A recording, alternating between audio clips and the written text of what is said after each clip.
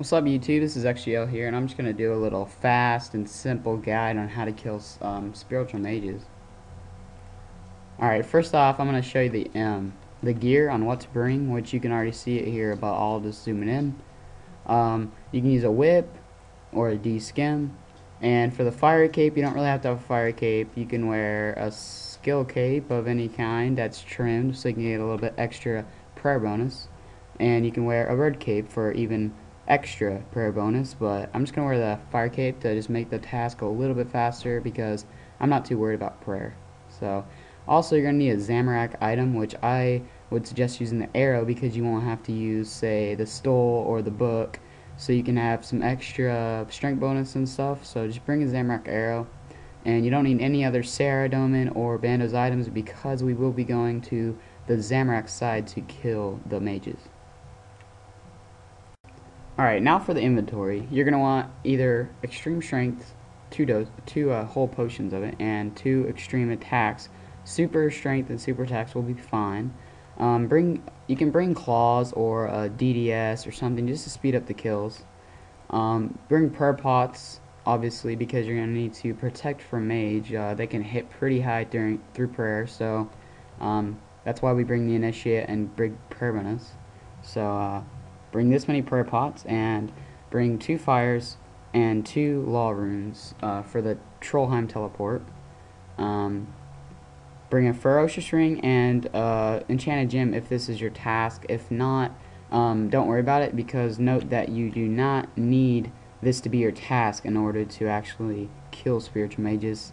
I bring 1 shark just in case, I don't put on prayer, or I get attacked by, say I accidentally attack a werewolf or something and it hits me, I don't want to risk it, so I'll just do this. And if you have leeches, not leeches, curses, you can use soul split on the things if you accidentally get hit, so don't worry about the shark, but I'll just bring it just in case. And don't forget teleports.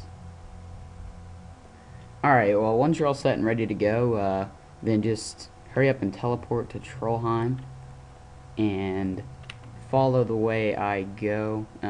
With the new Trollheim update, it's kind of a little hard on which way you're supposed to go. It's a little confusing for me because you right click all these things, and there's some that look like you can jump over it but you can't, and some others you can, like this.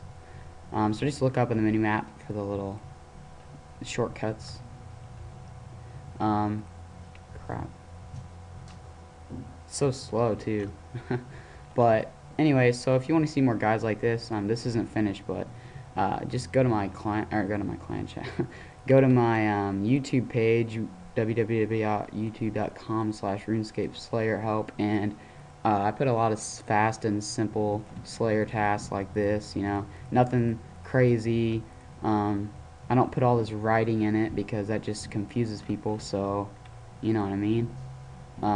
Alright, so when you're going past them throwing trolls, you need to protect from range, otherwise you're going to get raped. So as you come up here, there's werewolves. You probably already know this. If you're 83 Slayer, you should already have been to Galwar's Dungeon once or twice or 100 times, but anyway, I was watching a guide one day, like a long time ago, on spiritual mages, and I remember I laughed because a guy put that, he goes, if this is your first time going into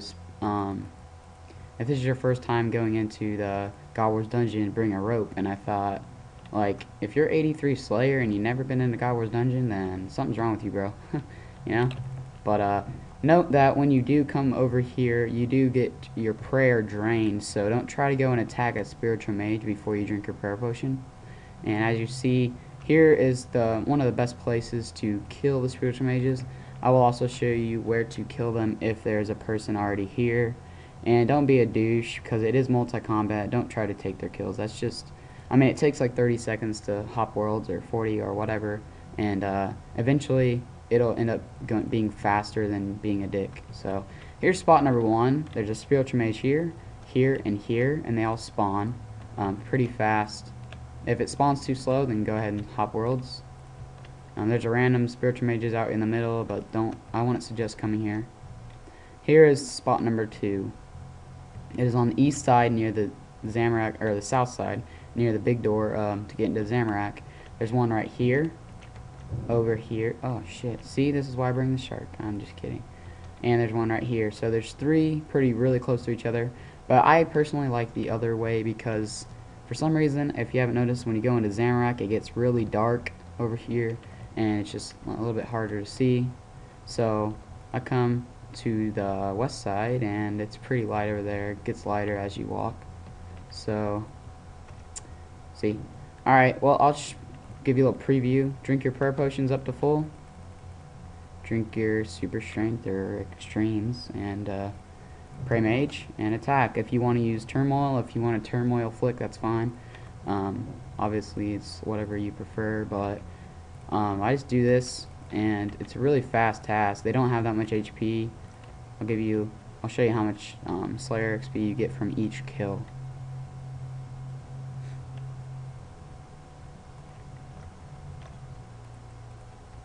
I didn't even show me. Holy shit.